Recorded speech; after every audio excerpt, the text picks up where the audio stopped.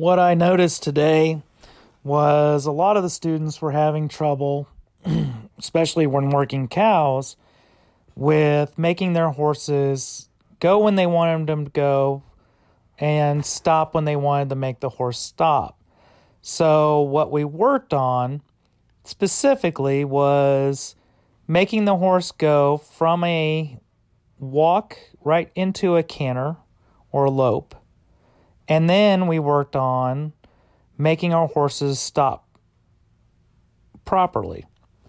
By the exercise we did, or the way we set up the exercise, was that if you were up to the point of being able to lope, we would ask your horses to start at a walk.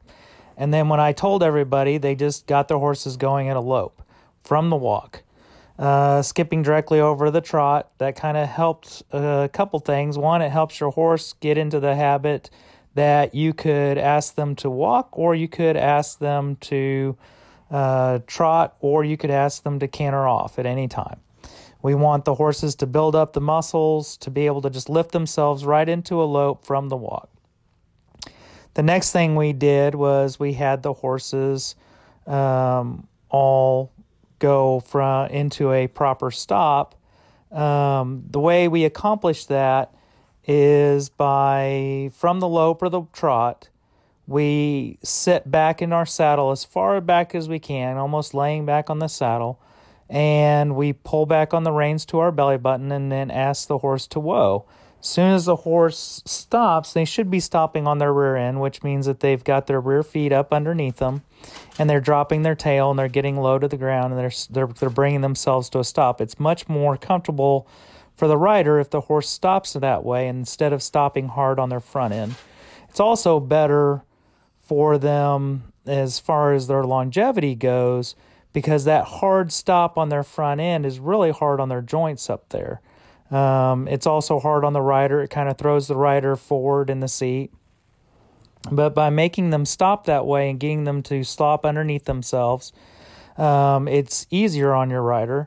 So as soon as the rider would stop, we would ask them to back up their horses 3 steps. And we repeated this exercise multiple times, and that got the horse kind of in the habit that every time they stopped up underneath themselves and they were prepared to back up. That kind of got them all gathered up and ready to go. It also did some things for them as far as helping the horses pay more attention directly to their rider. It wasn't a matter of the horses just went when everybody else went. They knew that they could be asked to stop at any particular time, so they started listening a lot closer to what their rider was telling them specifically, and they were always prepared to stop. I kind of find that really works well, especially with younger horses who are just busy watching what everybody else is doing and try to keep up with the herd. If I'm riding along or I'm out on the trail and I'm riding with a group of people and my horse just wants to muscle through and be with everybody else and not really pay attention to me, he's busy riding with the group, then what we want is every so often I may just stop and ask him to back up.